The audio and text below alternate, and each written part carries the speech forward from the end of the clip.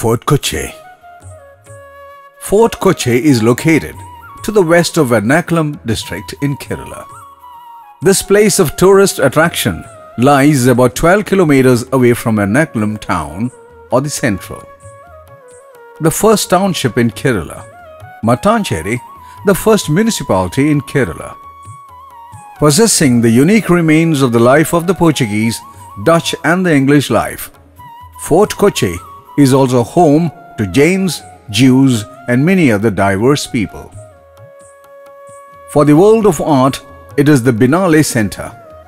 Even though it's not a big city, Fort Kochi remains an attraction for the numerous historical, cultural and economic centers that it holds within.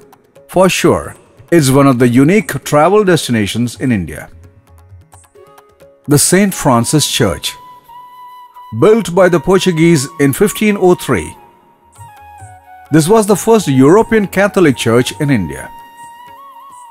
The place where renowned traveller Vasco da Gama was initially buried. Later, it was in the hold of the Dutch and the British, and since 1947, it was taken care of by the Archaeological Department under the Government of India. Bastion Bungalow, the official residence of the sub-collector. Built in the 17th century, it is one of the main tourist attractions in Kochi because of its unique Indo-European making. The Dutch Cemetery. Built during the time of Dutch colonization. It's different in a way that each person is buried here with a different posture, and their tombs are made to resemble this accordingly. Jain Temple. One of the significant temple for Jains all over Kerala. It's built in the Derasar model and thus attracts the tourist's eye. Dutch Palace. After raiding a lot of temples, the Dutch built this palace for the Kochi king as an act of goodwill. The ways and methods followed in making temples in Kerala is clearly reflected in the architecture of this palace. Synagogue. Being one of the oldest Jew temple in the Commonwealth nations, it's now protected as a memorial.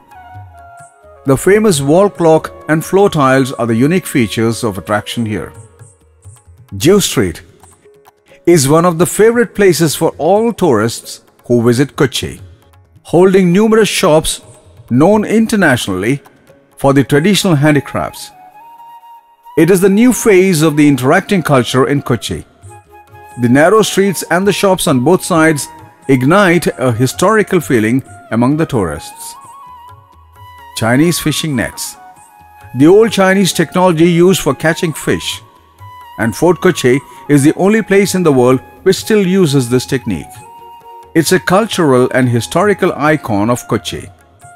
The marvelous beauty attracts tourists even today. Indo-Portuguese Museum. After being closed for a long time, this museum was opened recently for the public. It holds a lot of historical artifacts and documents from the time of Portuguese colonization in India. The museum works close to the Cochin Bishop House.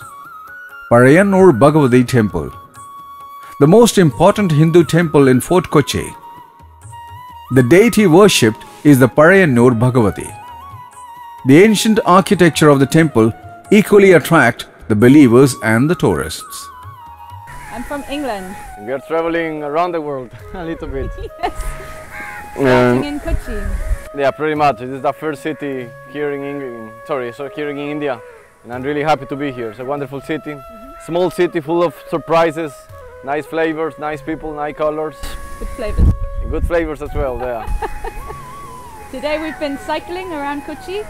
And it's very beautiful, very nice, lots of color. A lot of friendly people. A lot of tourists. It's a really nice first time in India. I mean, so far it's been a really wonderful experience. A really good start of my traveling around India. Bus services to Fort Kochi are available from all parts of the city. There is also a boat service from Ernakulam boat jetty. The nearest railway station is Ernakulam Junction, which is just about 12 kilometers away. And the nearest airport is the Cochin International Airport that lies 40 kilometers away.